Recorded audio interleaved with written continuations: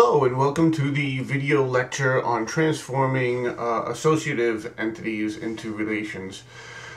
So in this lecture we're going to talk about associative entities, and more than likely in your project you also have associative entities. So this is a really important part of this chapter. Associative entities are used in just about every database everywhere in the world. More than likely, as we work through your ER diagram, we've created associative entities. So you should understand how they work, what role they play. They basically split up many-to-many relationships. So in this case, the text goes into two different kinds of associative entities. One, the identifier is not assigned, and the other is where the identifier is assigned. And again, the identifier is going to be your primary key. Your unique identifier, and it's actually the primary key in the ER assistant. So here we've got, if the identifier is not assigned, then we're going to be using a primary key for the association relation. And that primary key is going to be the foreign keys taken from the two parent entities in the many-to-many relationship. Or we set up an identifier that is not associated with the two primary keys.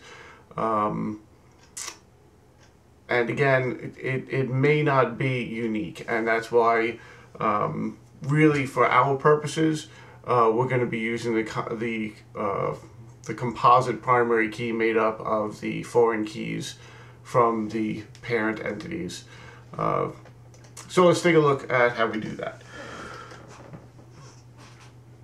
So we have an associative entity, right? Here's the very common order to product, and we've got a line item in an order line.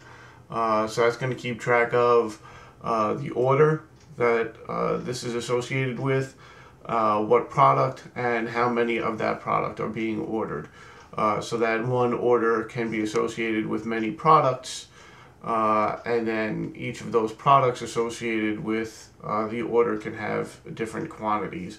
And that'll flesh out a little bit more when we get really into the physical transformation, when we're actually creating the data. When we make the data in the database, you'll really see how this works. So that's the relationship we're talking about, and then when we're mapping this into relations, we've got our order, which has an order ID.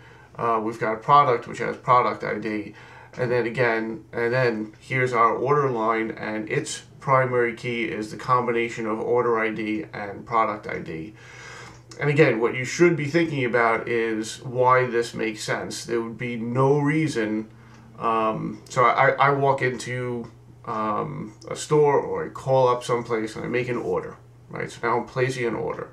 So now my order is, 100, right? So the order ID that's associated with my order is order 100. And now I'm ordering products. So I've got various product IDs. Think about it, there would be no reason to have, say, order 100 associated with product ID and have that listed twice.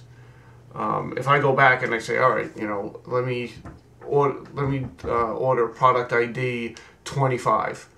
So now I've got order ID 100 and product ID 25, and I say I want to order 5. There would never be a reason in the order line table to have order ID 100 and product ID 25 listed twice.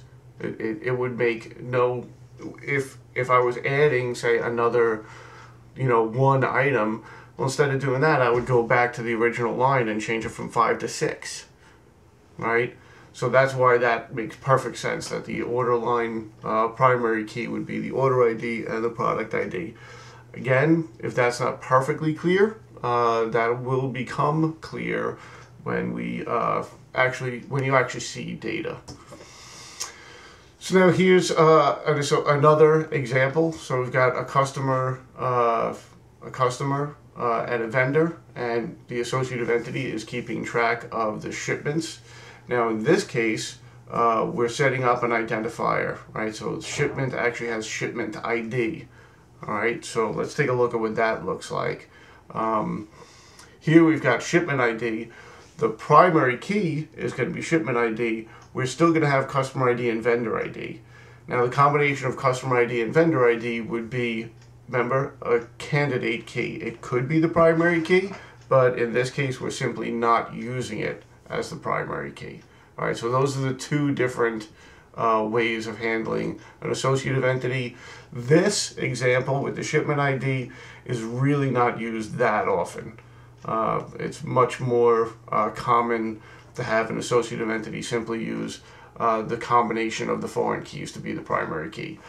All right, and that is the end of my video lecture on transforming associative entities into relations.